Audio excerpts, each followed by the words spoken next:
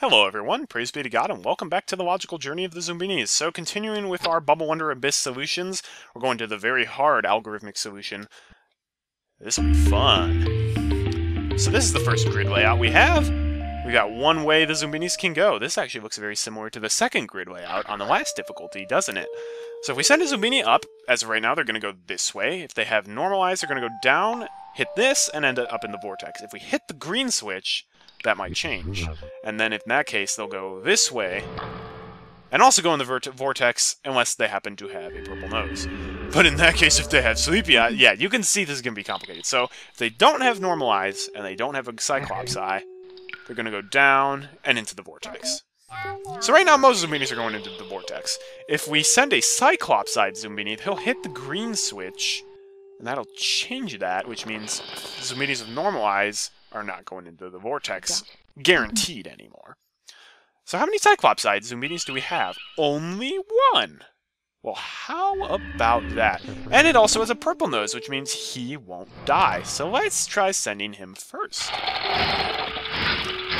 Whichever Zoombini follows that trait, I guess send first, and just make sure they won't die from it.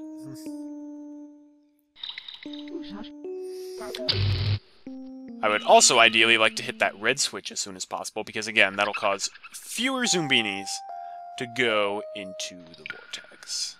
Well, actually right now, no, it won't. Alright, so the green switch is changed now. But again, Zoombinis are still in pretty great danger of dying at the current moment.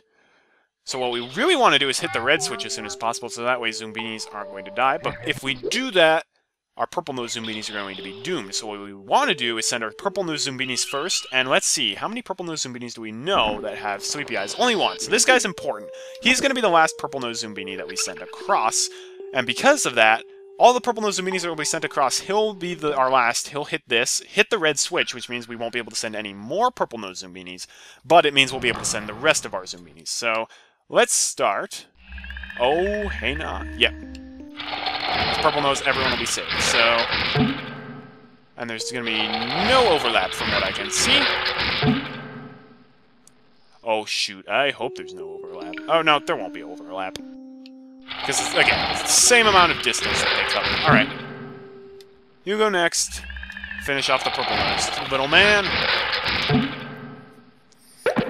Yeah, so he's going to hit the red switch.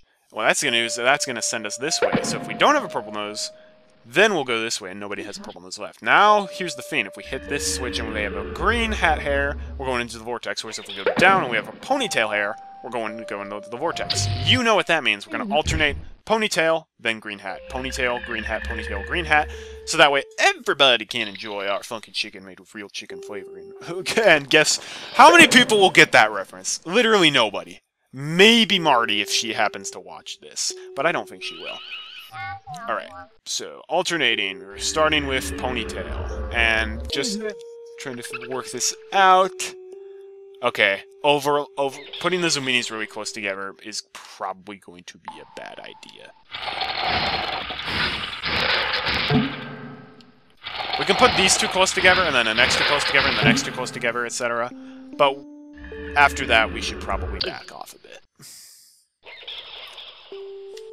And this is all just to make sure nobody dies. That's important, right? Nobody wants to die. Everyone wants to live. Oh, we got a lot of ponytailed Zoombinis. We're going to have just enough ponytailed Zoombinis, I think, to get through this. If we had any more, I think we'd be in big trouble. But again, if we had more, the grid layout, well, the grid layout would be the same, but the traits that appear on these arrow switchers would be different.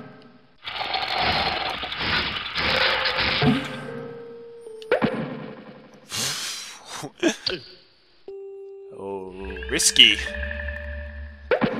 So yeah, very hard. You can see this puzzle was a lot harder than the one last difficulty featuring those color switchers. So again, I don't think that the last difficulty second grid layout was too hard. I thought the first grid layout was just too easy. But that's just me. Or maybe that's just me. If you agree, like and subscribe. Or you can like and subscribe and not think that. Or you can think that and not like and subscribe. It's your choice.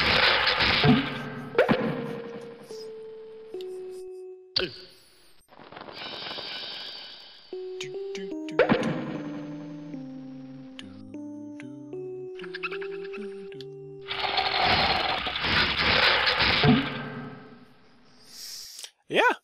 And remember, that's just the first grid layout. We still have a second grid layout to work with on this solution.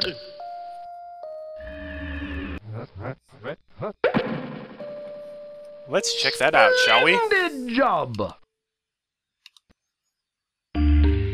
Alright, we got the second grid layout real fast. Anyhow, this is the second grid layout. Once again, only one spot to send Zoombinis out at the beginning, which is cool. So if we send them out first, if they got normalized, they're dead. If they don't have normalized, but they have roller skates, they're going to go that way and hit the switcher. If they don't have roller skates, then they're going to make it to the end, unless they have a spring feet or pink shoes, respectively, on that, in which case they're going to die. Alright, so it looks like it's going to be kind of the opposite of last time. First, we had to send all our purple-nosed guys first, but now we're going to basically find that one trait, which in this case is normalized, and send them all last, which is kind of cool. So we're going to send them up first. Oh, and we don't want roller skates. We have our one roller skate guy, or roller skate gal. I'm so sorry. I apologize for being unintentionally sexist. So she's going to basically be the last of our non-normal nosed guys to go, because she's going to hit that switch, which will let us take our normal nosed guys across. Anyways.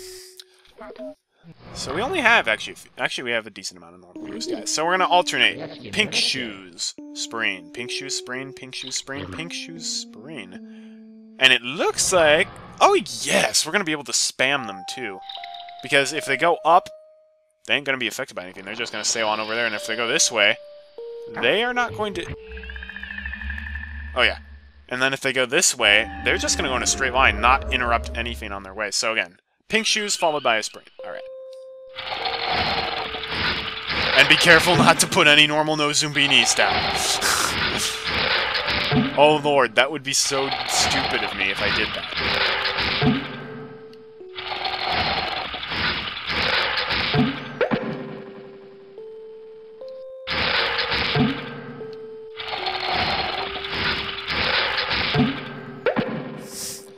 I'm so freaking paranoid about sending normal no Zoombinis now.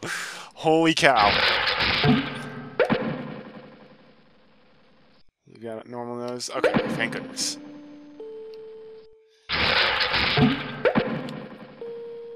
I like this grid layout better.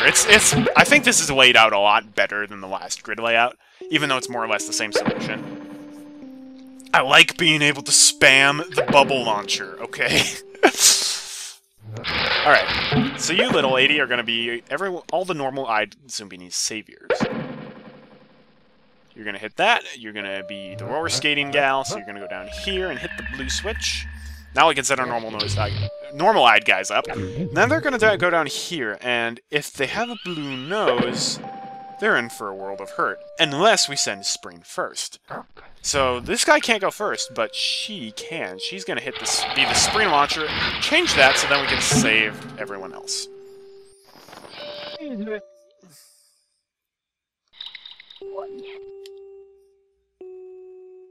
So hit that launcher. We'll send him next. He'll be fine, and now we can just spam the others. Oh, the twins are going to be the last ones across. Bubble launcher spam. Bubble launcher spam. Yeah. Alright, I really like that one. That's one of my favorites, actually. I like that a lot better. It's a lot less convoluted than the other grid layout, which I appreciate. And I also appreciate being able to spam the bubble launcher.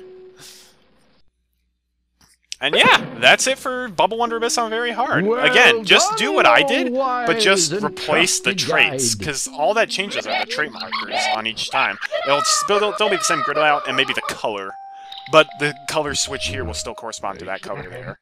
And yeah, that's all you really have to worry about. Anyhow, that's it for today. Thank you so much for watching. I'm Colorful Artie. Oh man, you're gonna want to tune in next time because we're going to the last puzzle on the hardest difficulty, and I love doing that. I love the algorithmic solution I'm gonna have for that, and I think you're gonna love it too. Please join in next time, and that will be probably my last episode of Zoombinis. About time it's over, even though I've enjoyed working on this. Anyhow, until we meet again, have a great day and God bless.